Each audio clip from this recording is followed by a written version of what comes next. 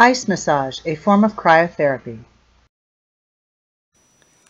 This video is intended to show how to create an ice massage cup. I took a little Dixie cup, filled it with water, and you want to tear the edge off so that you can have a nice sharp edge.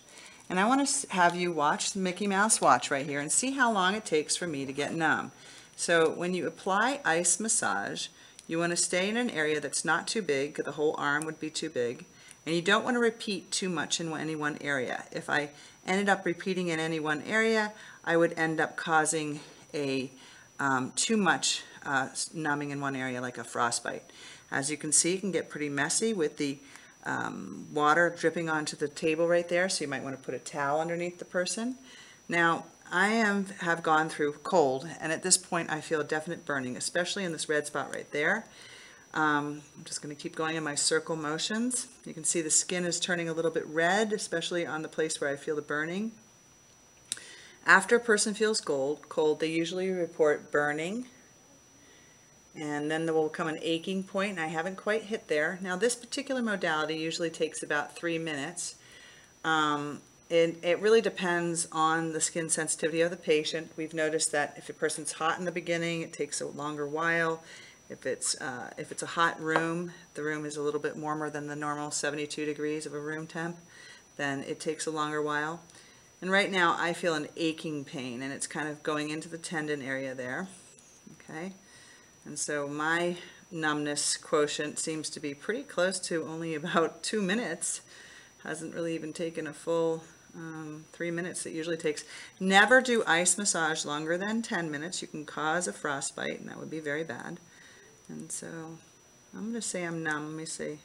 Yeah, can't feel that whatsoever. Now what I wanted you to see is afterwards you can see a change will happen to the skin. And if you can see right here, this red line, that is called the wheal formation. So frequently, you can see there's the red line right there. So in the end, after warming up a little bit, you will see that I will have a red demarcation between the two areas, and then a whiter area in the middle. And this is a classic wheal formation right there. And this will stay like this probably for just a few minutes. And you can see the red line right there showing up perfectly. This is called the wheal, W-H-E-A-L formation. And you saw how fast that took, just 2 or 3 minutes for me to get numb. And this is something that you can get your patients to do. The big thing is, though, a lot of times people will do the circling and they'll end up circling too small and they'll cause a frostbite.